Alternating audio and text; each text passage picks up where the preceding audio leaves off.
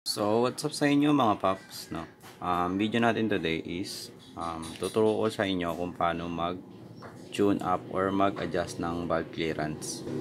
So, panoorin nyo lang tong video na to.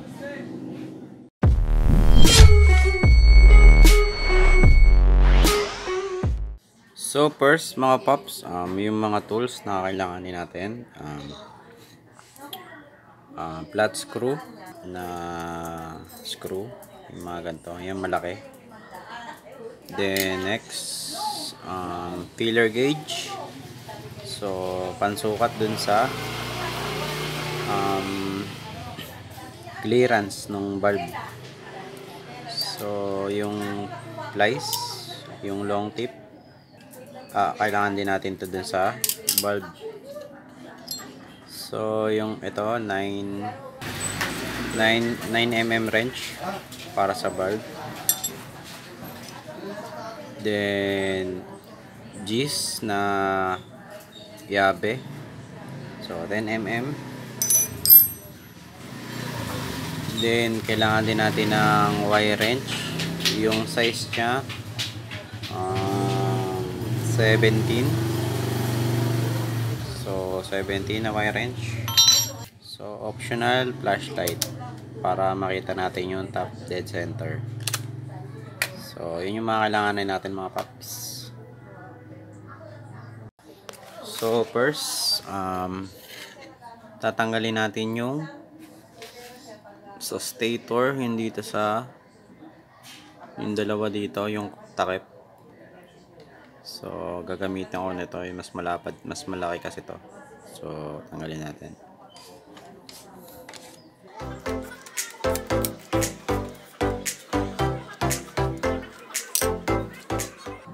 So, may gasket dyan.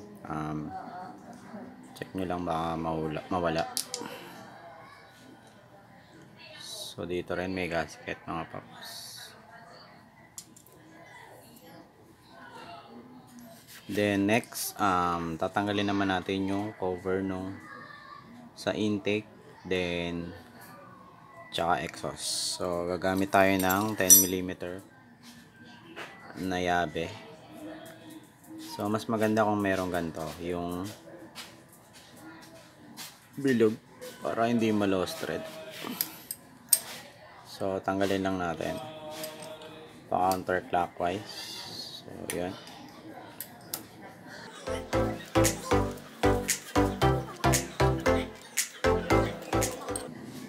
So, natanggal na natin mga paps. Next, yung sa ilalim naman sa exhaust. So, kailangan ninyo din pala ng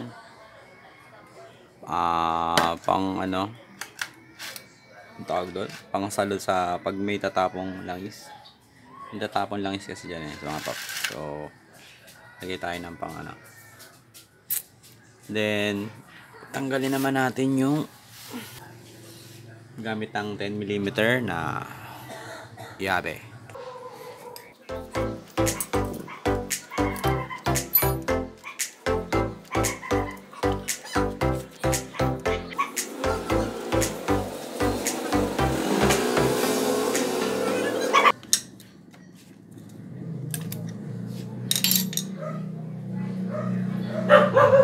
So, yun, may tumapon. So, may tatapon talaga dyan, ano, mga paps. So, natanggal na natin mga paps yung cover. Sa valve cover, intake tsaka exhaust. Then, tanggal na natin yung cover dito sa stator natin. So, first step, kailangan natin gawing top dead center to. So, para mangyayari yung valve natin dito naka-close. Then, next mga paps, i-adjust natin yung crankshaft natin using wire wrench. So, kailangan naka-align dito yung top dead center natin. Oh. So, pag sinabi nating top dead center, yung piston nasa taas. Then, yung dalawang valve niya is naka-close. So, naka-compression yung piston. Tsaka tayo dun mag-a-adjust ng valve. So, tara top dead center natin yung crankshaft using wire wrench. So, ito mga paps. Size nito 17. So, yun yung sukat niya. Then, ang paikot is counterclockwise. Then, hahanapin natin yung T-wrench. Ay, T-wrench. Yung mark na T. Top dead center. So, meron ditong markings. So, merong markings yan. So, ito yung marking yan. May markings yan. Dito, ito. So, kailangan nakatapat doon. So, hanapin natin.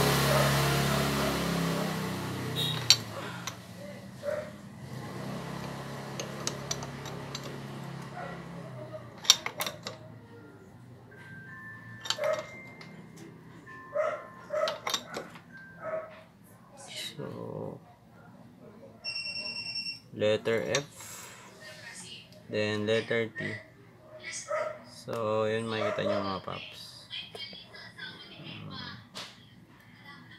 So, letter T.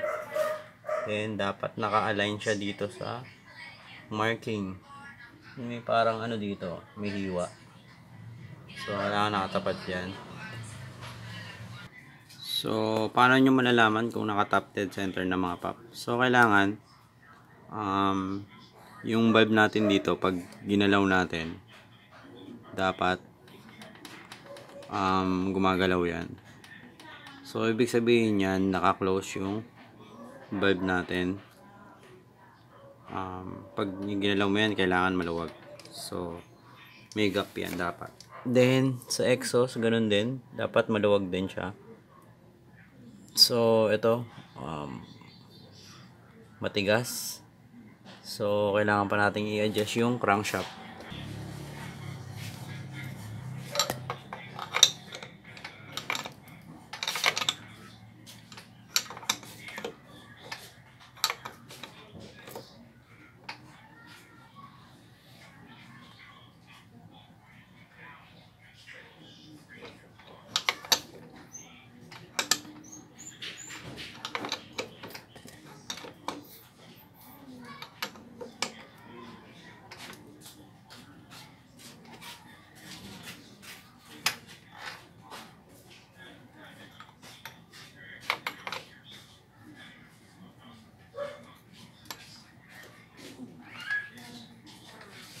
So, ayan mga paps. Maluwag na yung ano natin. Yung ipitan ko lang dito para maging top dead center siya sa gitna. No? Ipitan ko lang siya ng tube dyan. So, para maging top dead center siya. So, ayan o. Suot na. Then, check na natin yung valve. So, check natin mga paps. So ayan o, umuga. Then, sa exhaust naman, dapat ganoon din. So, yun. Dun, tsaka na tayo mag-a-adjust mga paps. So, next, na top dead center na natin. Then, yung valve nya, na-adjust na natin. So, naka-top dead center na yan. Then, next, kailangan natin ng feeler gauge para sa dito sa gap clearance ng valve. So, ano ba yung requirements ng XRM para dun sa gap nung valve clearance? So, paano natin malalaman kung ano yung gap nya? Syempre, magbe-base tayo sa manual's guide. So, ito, manual ng XRM. So, ang sabi dito mga paps, yung clearance ng feeler gauge. So, kailangan yung clearance niyang intake is 0.05 mm or 0.00 inches. So, yun. Tapos yung exhaust, parehas lang din. So, yun. Check natin kung Sandito yung 2.5. So ito 0.002 or 0.05. So ito yung specification nung sa valve gap natin, sa clearance, valve clearance. So check natin mga paps. So kailangan hindi siya maluwag, or kahit, so dapat hindi siya maluwag, then dapat merong resistance. Okay. So check natin kung pasok pa din sa specification yung gap nung valve natin. So check natin. So pumasok siya. So medyo siya medyo merong konting resistance, pero I think maluwag siya mga paps. So paano natin malalaman na maluwag? So testingin natin yung sumunod dito. So ano ba yung sumunod dito? Yung sumunod dito is yung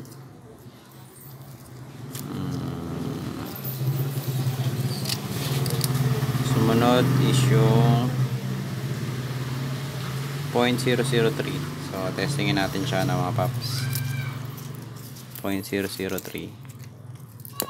So dapat hindi siya pumasok kasi iba yung size niya Pero pag pumasok to, ibig sabihin maluwag. Then check natin. So ayun mga paps, hindi siya pumapasok. Ibig sabihin nasa tama yung gap nung valve natin. So next naman mga paps is yung exhaust valve.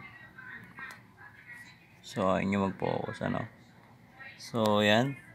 So yung filler gauge na ginamit natin, susukatin natin kung papasok yung 0.002. So yung pumasok, medyo maluwag siya, wala siyang resistance. So testingin natin yung sumunod ditong filler gauge, yung 0.003. So ito yung 0.003. So testingin natin kung papasok mga paps. So yun mga paps, pumasok siya tapos maluwag pa rin. Ibig sabihin kailangan ng adjustment nito. Ayun wala siyang resistance, maluwag. So try pa natin yung sumunod dito mga paps, yung 0.4. So tignan natin kung papasok siya. So ito yung 0.4 mga paps. So 0.4, testing natin kung papasok. So ayun mga paps, pumasok pa din siya pero merong resistance konti.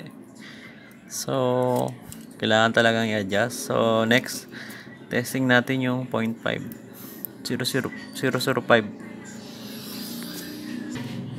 So ito naman yung 0.005.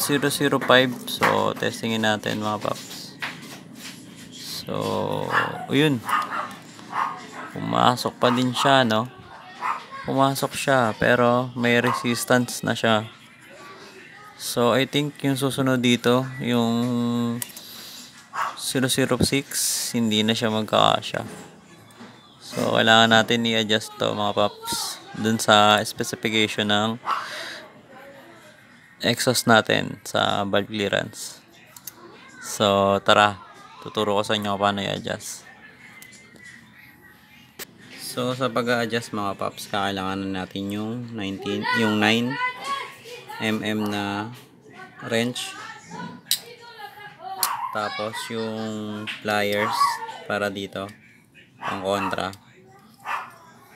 So first lagyan natin tong 9mm, then pa counterclockwise yung pagpapaluwag. So kailangan muna natin paluwagin mga paps. So first papaluwagin muna natin yung nut, yung lock nut nung sa adjuster. Then pag naluwagan na natin yan, yung sa gitna naman yung adjuster na screw, pa clockwise para sumikip, para papasok sa loob. Then doon natin i-adjust kung hanggang saan yung sa specification na gap. So yung gap natin is 0.002. So doon natin i-sisikipan. So ito yung 0.002. So kailangan natin sikipan.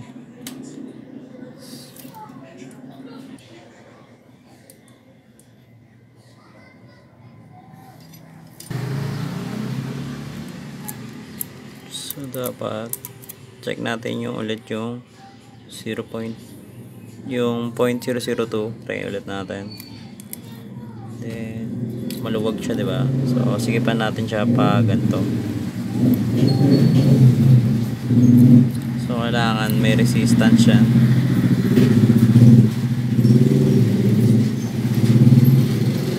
Ayan, oh.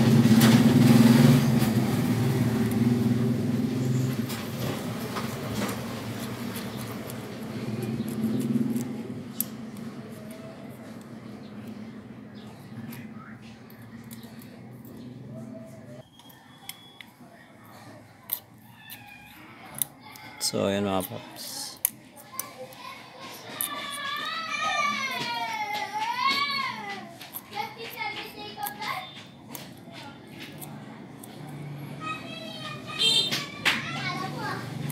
So dapat ganyan, no?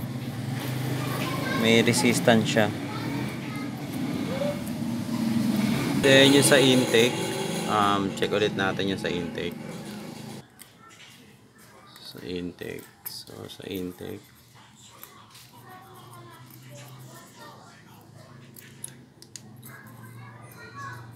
So dito maganda yung resistance niya, no? May konting resistance. Try ulit natin yung 003. So check natin kung papasok. So hindi siya pumapasok.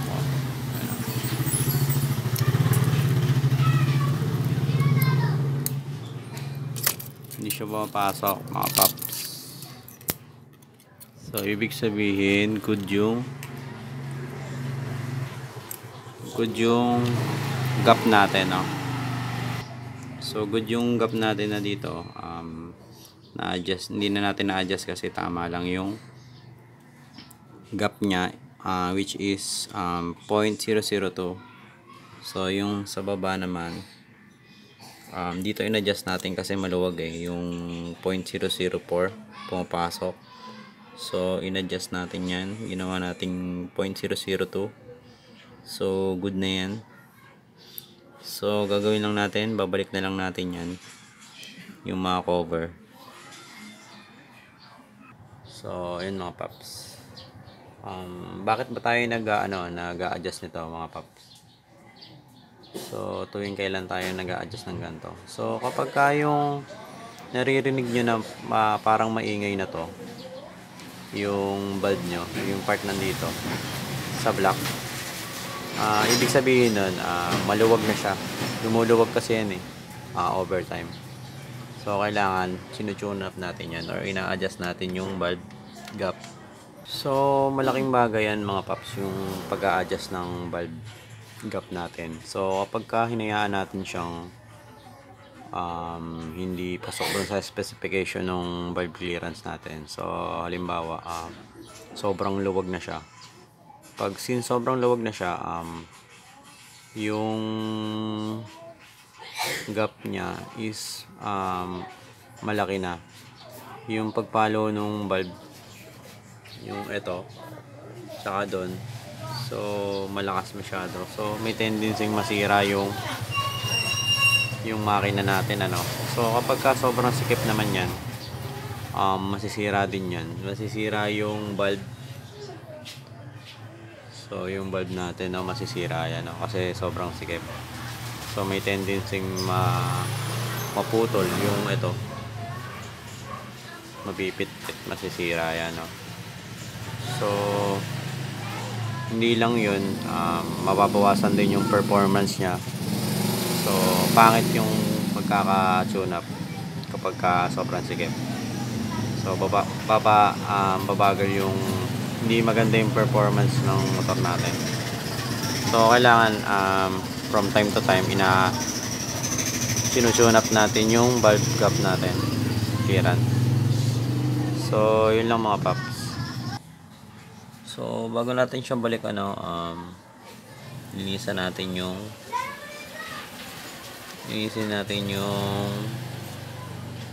pagkakabitan natin ng takip. So, bago natin ikabit yan mga paps, kailangan lalagyan natin ng RTB na gasket. So, gasket maker. So, lalagyan lang natin yung paligid ng valve cover. So, linisin nyo muna yan bago nyo lagyan.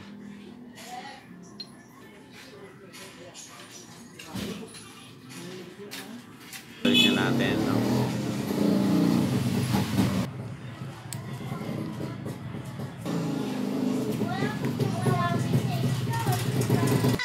So, yun. Tapos na tayo mga paps. Testing na natin. So, yun mga paps. Mas tahimik na yung yung sumakina niya. Mas tahimik na siya. Tapos yung napansin ko, yung throttle response niya mas gumanda. So, yun mga paps.